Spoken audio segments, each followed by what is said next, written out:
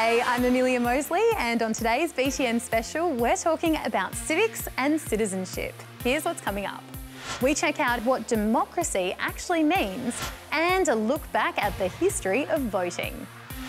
But first up, we're going to learn about something called the Magna Carta. It's one of the most important legal documents ever written, and while it's pretty old now, you can still find traces of it in modern laws around the world. Check it out.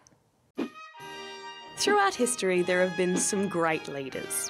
Men and women remembered and admired for their strength, courage and wisdom. And then there was this guy. King John ruled England between 1199 and 1216, but he wasn't known as a good king. What? In fact, King John the Bad is what people still call him. They don't call me that. They don't call me that. Oh, no, sire. For the most part, John's remembered as being, well, not very nice. He was known as cruel and spiteful and jealous and vain. But that was okay because he was never really supposed to have any power. John was the youngest son of a big royal family. But his older brothers kept dying. One of them, Richard, managed to rule for a good 10 years.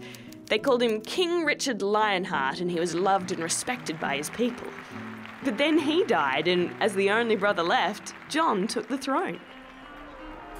Early in his reign, John managed to lose a lot of his empire in northern France, and he spent the next decade fighting expensive wars to try and win it back again. To pay for that, he taxed his barons, the rich people who were in charge of his lands. Is this all there is? Yes, sire. This isn't going to be enough, is it? No, sire. Well, we're going to have to raise the taxes again. Are you sure that's a good idea? Yeah. Why?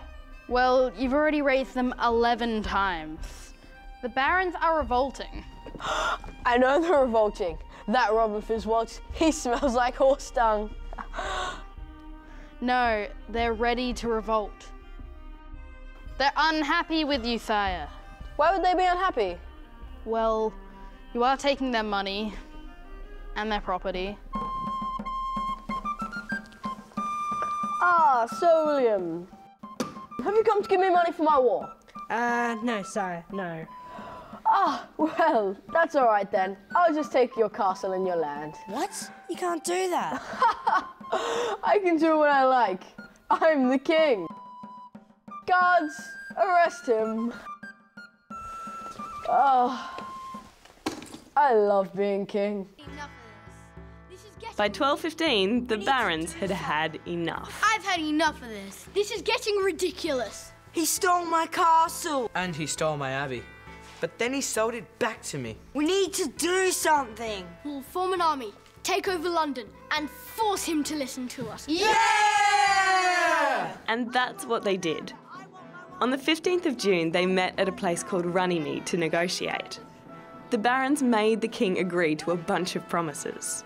Like not raising taxes without the consent of the barons, respecting the rights of the church, and not punishing people, imprisoning them or taking their property away without a trial by jury.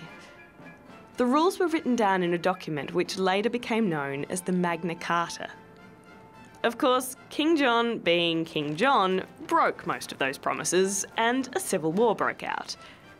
But later kings would reissue the Magna Carta, and it eventually became British law. To many, it represented something really important, that kings weren't all-powerful, and that their subjects had rights that had to be respected. The Magna Carta helped to inspire Thomas Jefferson when he wrote the American Declaration of Independence. And after World War II, some of its principles made their way into the UN's Universal Declaration of Human Rights. This Universal Declaration of Human Rights may well become the international Magna Carta of all men everywhere. You can still find its influence in Australian law, and there's a copy from 1297 kept in Parliament House. 800 years on, the Magna Carta is still seen as a document that's worth celebrating. It made people think differently about power and rights, and even earned a not-so-great king an important place in history. Now, having a say about who runs our country is super important. And the reason we get a say is because of something called democracy. Check it out. Long, long ago in ancient Greece, the people of Athens were in danger. Did you hear the Persians are planning to attack us? Yeah, maybe we should do something about it. Let's fight. Okay. But not everyone in the city wanted to. I'm not too keen on this war thing. I wish we could have a say. Maybe we can. To give the people more of a say on big decisions like this, the Greeks came up with something they called democracy. Democracy is a mashup of two Greek words, demos meaning people, and kratos meaning power or rule. So together it basically means rule of the people. Okay, here's the idea. We let people vote on issues and then you guys can have a say on whatever affects you. Yay! Well, they didn't really mean everyone. Oh wait, we won't let women vote, slaves vote, or anyone too poor. Yes! That still left thousands of men, and all of them were allowed to attend meetings and vote on any issues that were important to them. The ancient Greeks were some of the first people to experiment with better ways of leading their people. While their system was far from fair, it was a pretty revolutionary idea, while it lasted. As time went on, new rulers took over, things changed, and democracy kind of died out for a while. By the Middle Ages, monarchies had become popular. That's where kings and queens rule, and the people don't get a say. But an important document called Magna Carta evened things up a little by promising people some very basic rights. And slowly, over the next few hundred years, the idea of democracy started to take hold again. Fast forward to today, and democracy is the most popular form of government around the world. But it works very differently to how it did in ancient Greece. In Australia, we have something called a representative democracy. That means that unlike ancient Greece, where everyone went to meet and vote on laws, we elect a representative to do that for us. I'll represent you. No, vote for me. I know what you want. They're our politicians and they represent us in Parliament. It's their responsibility to keep in touch with their voters and make sure their voices are heard on a national level. I'm the politician that's right for you. I'll make this world a better place. Some really important values also form the basis of our democracy here in Australia. We're guaranteed the freedom to express our views without getting into trouble, equal rights for people from all different backgrounds, and the right to justice and a fair and independent trial. So that's democracy in Australia. But democracy isn't the only form of government out there. Some countries, like Saudi Arabia and Qatar, are an absolute monarchy. That's when someone born into a royal family has complete control over the people, and all laws and decisions are made by that person or family. A dictatorship is another form of government. It's similar to an absolute monarchy in that one leader has power over a country, but they usually aren't royal. Instead, dictators often take control of a country by force. North Korea and Zimbabwe are considered dictatorships. In these countries, people usually don't have a lot of rights and often aren't looked after very well by their rulers. Australia's system of democracy, on the other hand, is designed to have the people's best interests at heart. And while it may not always work perfectly, we're lucky to live in a country where we have the right to voice our opinions and the freedom to make a difference.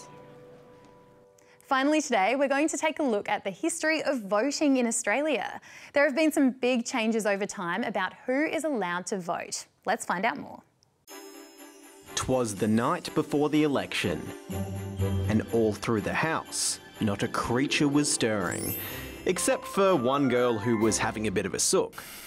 I don't care. I don't even want to vote. It's not like one vote's going to change anything anyway. Ooh, I am the ghost of voting past. Yeah, that voice is super annoying. Can you cut it out? Okay, fine. Okay, Mr. Ghost of Voting Past, why should I care about voting? Well, voting gives you a say about what happens in Australia, and you should be thankful that you even get a vote. Here, come with me.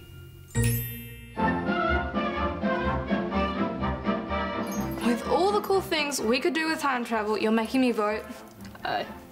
Yes. Come on, give it a try. Excuse me, I'd like to vote.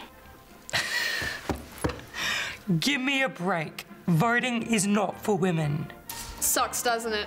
Things weren't so good for women back then. That's right. In Australia in the 1800s, most women didn't have much of a say in how things were run. It seems pretty ridiculous now, but back then, some people thought women were too emotional and not smart enough to understand politics. That's why in the late 1800s, many women started to demand change. Women protesting for voting rights are known as suffragettes. Suffrage means the right to vote for politicians to represent you. Suffragettes debated, wrote articles and petitions, protested, and even faced arrest. And eventually, it paid off in Australia. In 1902, Australia became the first country in the world to give women both the right to vote in federal elections and the right to be elected to federal parliament. But it took another nearly 2 decades for all of the states to follow suit.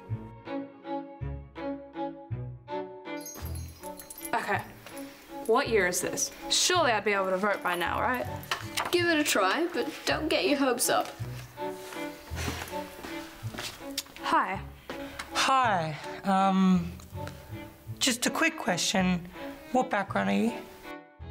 Aboriginal Australian. Sorry, you're gonna have to leave. What? That's so wrong. Yeah, it sure is. Let's get out of here. Even though women were finally in the voting club by 1903, Indigenous Australians were still left out. In fact, it was only in 1949 they were finally given the right to vote in federal elections. But even then, it was only for those who'd served in the army.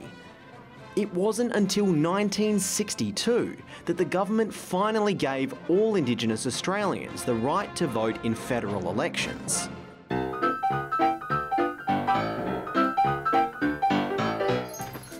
One last stop. Okay, I better be able to vote now. You'll see.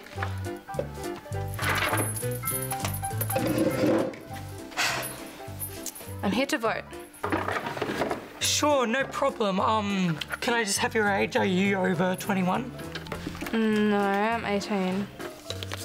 Sorry, you're too young. Please, I've waited so long. You're too young. Yeah, voting age was 21 until 1973. Just take me home. Oi, that's my thing. Well, that was depressing. Yeah, but it really makes you appreciate that vote of yours now, doesn't it? Definitely. And I think I might just vote tomorrow. By the way, Australia is one of a handful of countries that you sort of have to vote in. It's the law. You get fined if you don't. It's been that way since 1924. Well, you could have just said that from the beginning. And that's it for our Civics and Citizenship special. If you'd like to find out more or would like teacher resources on this topic, then just head to our website. I hope you've enjoyed the show and I'll see you soon. Bye.